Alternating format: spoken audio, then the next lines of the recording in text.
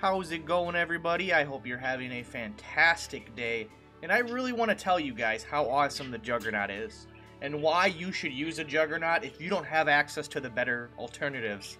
And the better alternatives to Juggernaut would be Ozma or Ravenous, or people that have the access to Knight Commander, because then you really don't need this bad boy. Well, I mean, you can still use him, but he fills in the role for the Knight Commander pretty well. It's like kind of a little like weaker version of the Knight Commander with lacking other really good things, but it has one skill that makes the Knight Commander really strong, and one skill that I really didn't cover much when I talked about this class earlier, and that is Intimidate. Now, when you read it, it says removes a skill condition from enemy units within 2 tiles, chance of success increases with rank, so obviously a higher rank Intimidate has a higher success chance. Now, to the normal player, to the average Joe, to people that don't try to read between the lines or aren't veterans to the PSP game, when you think of a skill condition, what do you think of? Well, you know, maybe a buff, maybe something a skill does. I don't know, what the hell is a skill condition? Well, when you look into it and actually see the skill in action, this will remove any skill that an enemy unit has readied.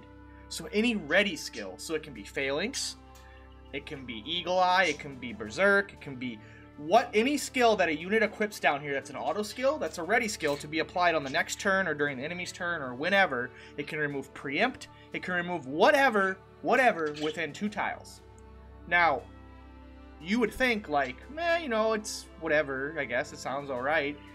Well, when it works, it's super, super strong, especially if this guy's a frontline unit. You know how everybody talks about Knights and Phalanx, or Rampart Aura. Well, I guess Rampart Aura is not a ready skill, my bad, just forget that. Anyway, Phalanx, or other skills that are super annoying, the fact that this can remove Phalanx from a Knight can make them way easier to kill. The fact that you can remove any readied skill that's annoying, like a Terror Knight's ready skill, or Dragon Scale from Dragons. I mean, I could go on and try to name every single ready skill in the game, but people undervalue this. I even undervalued it at first. It is insanely good, and it's one of the things that makes Knight Commander a really great class and why Ozma is so darn OP. So this is what I like to call the budget Knight Commander, the Juggernaut. And they also, like I said in my previous video, have access to stop enemy units, which is basically amazing. And this is within 1 tile, and this is within 1 tile. So basically, when you set it up like this, anything that gets near your Juggernaut has to go through 3 auto skills that have a chance, obviously. But that's insane. That's insane to me, that they have 3 checks to go through in order to avoid 3 potential things. And I mean, Intimidate isn't that big of a deal if the enemy unit doesn't have access to ready skills or isn't using any, you know. So I mean, it kind of depends what you're dealing with. But these 2 are always gonna proc and maybe work. You know, and they're both really good, especially reducing their MP by 25% with Threaten. Threaten's also a great skill, even if you're not targeting like casters. The fact that you can take away 25% of the MP of a unit, that can deny them their finisher, you know? So, I really undersold that in my video talking about this class prior. I didn't give it enough credit to, I need to get a better sword on him. I never gave it enough credit in the initial video where I was talking about this, but this definitely makes them worth using. If you've never used a Juggernaut, I highly recommend giving them a try. For those of you that are crazy and do only human runs or whatever, I guess you're just going to miss out. Sucks to suck, I guess. I don't know. But this is great for me, for people like me that don't have access to Knight Commander. And as you can see, the birds are just cheering. They love the Juggernaut. They can't get enough. They're just like, we love lizards, and they're birds though. So I don't know why they prefer like lizards and orcs when they're birds, but you know, that's how it is sometimes. You know, they get pretty excited in the morning when they are woken up. And I can't find my bird deterrent. I don't know where it went. I lost my bird deterrent. Oh, hold on, I found it. Ah, this ought to quiet the birds down a little bit. There we go. See? Now look at that. Got the bird deterrent out.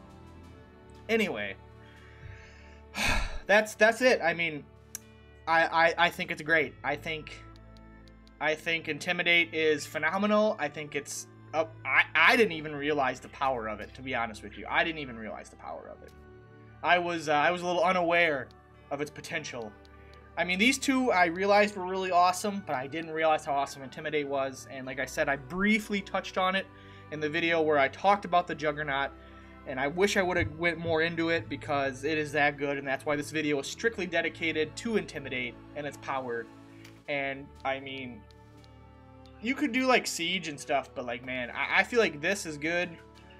I feel like this is a good setup. I'm sure other people have other setups, but man.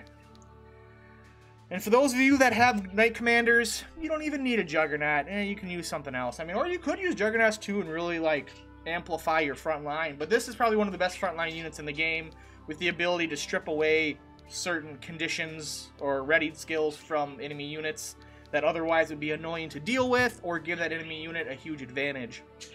But as always, what do you guys think? What do you think with the Juggernaut? Do you think Intimidate is really that strong? Would you agree with me in saying the Juggernaut is a good, cheaper alternative till you can get the Knight Commander, get Ozma, get Ravnus? Do they kind of fill the role a little bit? Are they like a little mini Knight Commander? You let me know. I feel like they are a good alternative. I feel like if you could get one of these boys in Chapter 2 in Farampa Wildwood or something, it could really help you throughout the game. Fortunately, I was a fool and I neglected recruiting a lot of stuff early on. So, I mean, this bad boy will be great when I do, like, you know, Chaos Run, Neutral Run, whenever those will be, you know, get them early, get them good, you know. I mean, I'll have them, but... But in the end, I think I love it. I love Intimidate. I think it's one of the best skills, and I think it has a lot of potential, a lot of power, and can really shut down and turn off a lot of the units' big abilities, big, powerful, ready skills. Thank you guys so much for watching. I appreciate it. Please, let me know down below what you think. Like this video if it was nice to you. Dislike it if it was something you didn't like. You know, I love the feedback. I love talking to you guys. I try to read and reply to every comment, so please feel free to comment down below your thoughts or opinions on things related to this video, or things you would like to see me cover on the channel even, because, you know, as I said before, Tactics Ogre content, it's great. I love the game, but since the game's been out for a while, viewership, the ratings, the numbers are down. I need to kind of branch out a little bit, and we're kind of in a lull. I do have other games I plan to cover. They're just not out yet. So any feedback or advice, hey, feel free to toss it to me. I appreciate it so much. You guys are awesome, and I will see you in the next one. Later, guys. Peace.